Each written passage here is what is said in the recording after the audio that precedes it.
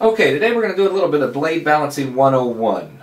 Today's blades are pretty well balanced right out of the box, so a lot of times this is just a matter of sticking them on the balancer and a scale and seeing how you set. A lot of times they'll be very close in weight and very close in overall balance. The other good thing though, knowing how to balance a set of blades, is that you can take some crashed blades where you have one good blade, one broke. When you get a bunch of those laying around, you might be able to find a set that are pretty well balanced and go ahead and final balance it using this method. To do this, you're going to need some kind of a balancer. This is a beam style balancer available at Heli Direct for about $30, and it's a very good quality and it works very well for smaller blades. The other thing you're going to need is a set of pocket scales. This one's good to 500 grams at 0.1 gram increments. And then I use electrical tape since the blades are black, you can't see it, and this just adds weight to the light blade. And then some holographic stickers. I like putting a flash on the end, helps me see the blades better, especially black ones. The last thing here is, this is just a little credit card. It's been cut, it's old, it was an expired credit card, and a bar stool bottom, a little rubber stopper for a bar stool. And what I've done is cut a slit in it and shoved the credit card in, and what I use this for is checking span-wise CG of the blade. And this will be explained here in a second. So the first thing we want to do is we might as well just go ahead and bolt this thing on to see if we have to do anything. Let's just go ahead and take a blade. I like putting them on the balancer the way they'd be put onto the helicopter. So the left-hand blade here is going to be the leading edge will be pointed away from me, and this blade on the right hand side, the leading edge will be pointed towards me, as it would be on the helicopter with a clockwise rotating head. So let's just go ahead and see how it sits. Okay, obviously we have one blade that's a little heavy. The blade on the right is the heavy blade, so we're going to call this blade on the right, we're going to call it the master blade. So let's go ahead and take it off first and set it aside. And then take the light blade off and just set the balancer away. Now we might go ahead and take a look and see how much weight we got to add to these blades. So again, this is a light blade. Go ahead and put it on your scale in grams. This one weighs 26 grams even, and it's the light blade. Let's go put the heavy blade on.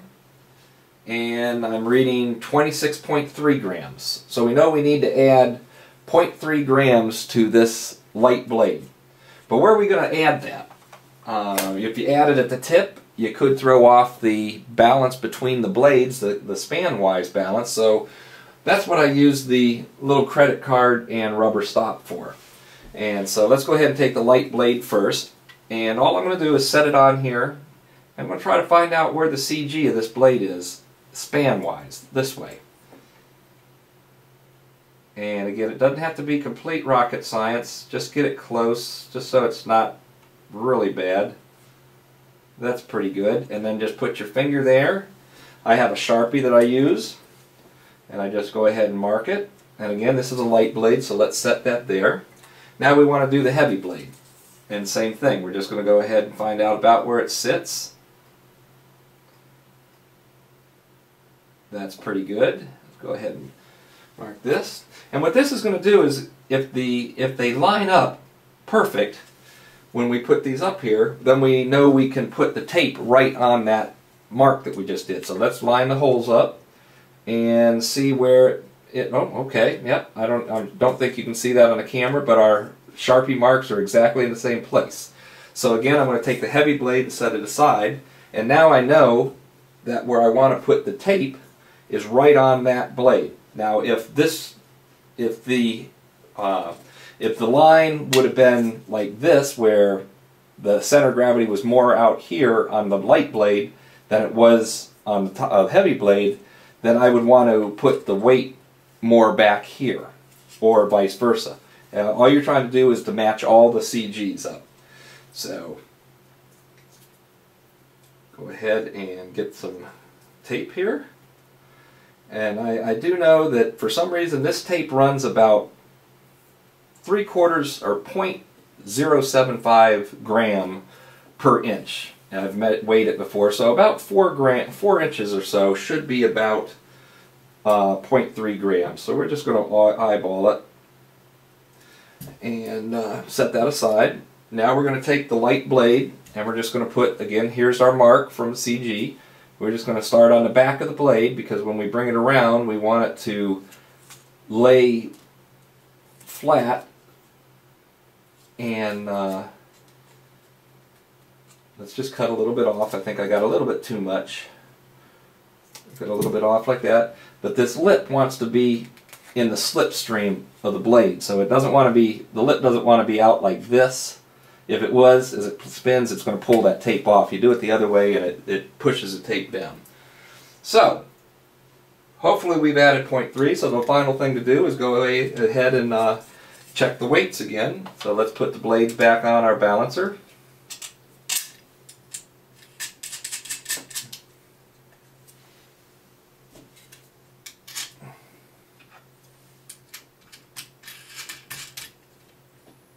And see where it sets.